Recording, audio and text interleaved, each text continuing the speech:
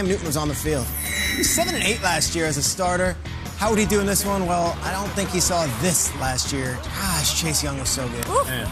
Isaiah Wynn's a first-round pick. Like, Chase Young just did the dipsy-do on him and went right under him. And look at this swim move. Whoop! Oh, my. That is, like, first-class stuff. He is a technician. He is a beast. And I don't first think class anybody, against the first team, right? Yeah, I don't think anybody, Cam Newton or anyone, was getting away from that. All right, Mac Jones comes in. It's against the number 2s for Washington. But it's okay to be excited. The crowd was pumped, and Mac Jones looked really good. He looked competent. He looked confident. He looked efficient. This guy here, he's looking. He's got Christian Wilkerson. Oh, Wilkerson can't bring it in, but it was a really nice pass. He got the goods, right? It was on the money, right? Like, Mac looks good. Like, he got the goods. Let's just call it what it is. Josh McDaniels. All right. Third quarter, let's go. Patriots are losing in this one. It's 3rd and 3. How will Mac do? He's in the no-huddle offense, which is kind of cool to see him do.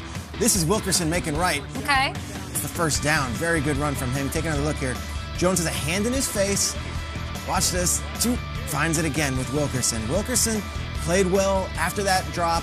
Mac Jones was really good throughout this game. Here he is. Boop. Finds a way. It was nothing that's going to wow you on a highlight reel, but it was no touchdowns, no interceptions, and he looked really in charge. A lot to like from Mac Jones in his preseason debut. Yeah, speaking of a lot to like, Pittsburgh Steelers, Philadelphia Eagles, this was a good one. Very entertaining game. Nick Sirianni, head coaching debut. You have Devontae Smith chilling with the New York Yankees hat on. He's out with the MCL. Okay, Jalen Hurts, this is your team. No more Carson Wentz. Carson Wentz used to throw to the tight ends a lot. Jalen Hurts is doing the same thing. That's Dallas Goedert right there. 34 yards to the Steelers' 32. Okay, next Eagles possession. Jalen Hurts, who is he looking for?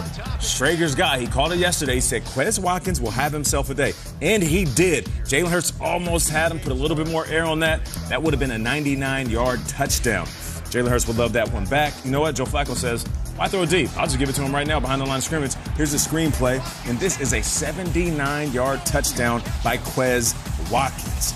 Joe Flacco, he comes in, first down, first play, and he delivers just a quick little dime and lets Quez do the rest. The Eagles, they would lead at that point. Third quarter now. All right, Dwayne Haskins. Let's do it. The Dwayne Haskins era in Pittsburgh has begun. It looks like he has improved. He's trimmer. He's a little bit more focused. And this right here is a testament to that.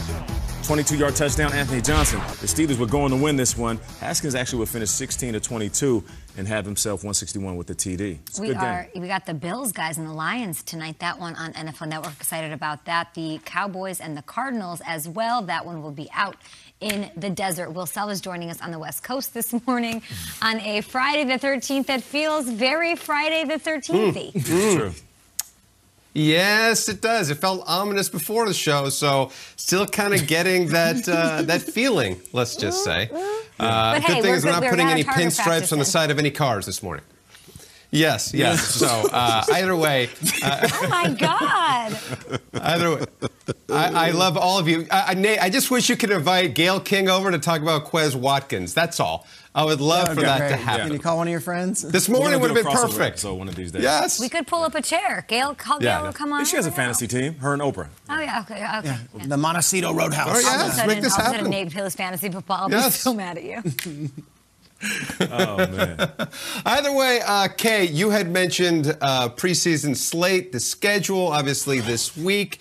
A full slate of preseason action, and the Jets and the Ravens will be kicking off their preseason on Saturday, but they'll be doing so without their promising wide receivers, not the way that they wanted to start the preseason, that's for sure. So we start in New York as Elijah Moore left practice Thursday and is being evaluated for a quad issue. He's expected to undergo an MRI to get more information on the extent of the injury. Jets fans keeping their fingers crossed that it's not serious.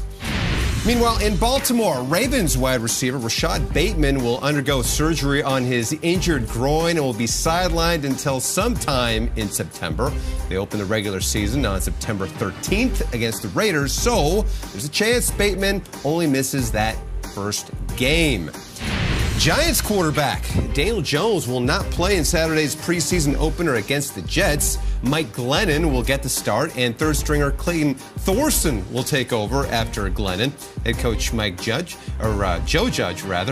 loved his work, says the plan is to treat the third preseason game as a traditional game, so we may not see Jones until then. Yes, I meant head coach Joe Judge. Tom Brady and the Bucs opening their preseason schedule Saturday against the Bengals. As we all know, Brady coming off off-season knee surgery, but at age 44, TB12 says he's feeling more comfortable in year 2 of Tampa's offense, both mentally and physically. And it would be, kind of like English and Spanish. You got to literally learn a different language, and then really, kind of learn what you're doing. But then you got to learn how your players can do it. And then you still got to study how the defense is doing things. So, there's a lot of different challenges that you face. And I think for me this year, mentally, it's been much better, much easier to kind of assimilate my way into camp. Physically, I feel great. Best I felt, really in a long time. So, I feel like I'm in a good place, and I'm just going to keep working really hard. Now, he says that he is in a great place physically. His quarterback's coach in Tampa, Clyde Christensen, had said that it was basically like having this persistent headache. And so now here is Brady, who also says he doesn't need a sleeve at practice anymore and that he is in tip-top shape. He's ready to go. But then again, let's remember, Brady had said that 90% of what he says in the press conferences isn't exactly what he's thinking. So I don't know if that's necessarily the case. Just throwing it out there. This one I believe, though. Will, I believe this one, and thank you. I mean, of course he's feeling great. His knee is fixed. He's in Tampa. He does whatever he wants, and he just got a ring without Bill. What is this? Is this news? What's your reaction, Nate, to hearing that Brady feels better this season than ever? He's Benjamin Brady, and he's aging in reverse, which is ridiculous, but I don't think it's by accident. We all know the TB12 method. I believe we have a full screen for you guys to check out. You might want to screenshot this if you're watching. But I needed to feel bad about myself this morning. Go on. Here's his diet.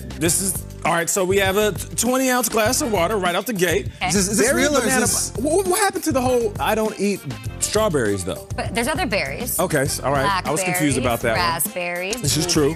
Okay, and then you see the roasted vegetables and chicken. My question is, does he eat this every single day? Because I get bored with the same meal. Yeah. So I like to switch things up. I'm sure his chef throws a little something in there, yeah. Okay, and check this out, though. This keeps on going. He wears sleepwear promoting cell oxygenation. And then he hydrates before and after meals, not during. So you just eating? Can't take a little sip of water while... Wait, I got a question. I'm skipping ahead. There's a lot going on. We talk about nightshades? Yeah, no nightshades. You can't have mushrooms. Okay, so that's what they mean by that? Okay. Yes. I think that and tomatoes are inflammatory. Anything that I've read up on this. I'm interested in it. Yeah. Food with dark colors? Like natural. I'll look it up. You guys keep talking. 2021? I want to talk about his... What is this show? Come on, man. I got to take a stand. A nightshade is like a tomato. Like I said, eggplants, potatoes. He's avoiding all these? What? He's avoiding all of these? Yes, it's like they contain something that has that's toxic and high concentrations that inflames. So if you have anything that's inflamed, it'll make it worse, and so that's why people avoid eating tomatoes for that fact. I think that the knee thing is incredible. I mean, in all honesty, this guy played in the Super Bowl not with a hurt knee, with a torn MCL. It's crazy. And he did it, and he played in it, and he took hits, and he was fine. So here's I'm like, can he do it again? I know he's 44, and it's 17-game regular season, and now they're the hunted, and I don't want to doubt him and all this stuff, but last year he did that, and he did it with a torn knee. So I believe him. I think he looks great. Obviously, he sounds great. He was at Peyton's Hall of Fame and looked as happy and as enlightened as he's ever been. It's hard to ever doubt Tom Brady, obviously. And the fact that he did it last year without us knowing about the knee injury makes it all the more impressive for this year. So you know the deal. 22 starters, everyone's back, everyone's happy, everyone's paid. It's going to be really hard to pick against Tampa Bay in the NFC, I'll just say that. You're right about that. I put the BS in the TB12 diet. It's not mushrooms, but it is tomatoes, eggplant, potatoes, and peppers. Tobacco also in the nightshade. Tomato is a red family. It's a red. But it's not, I don't know why. They have yellow tomatoes, too. I don't know. What do you guys think? I'm At on 44, a nightshade. you're going to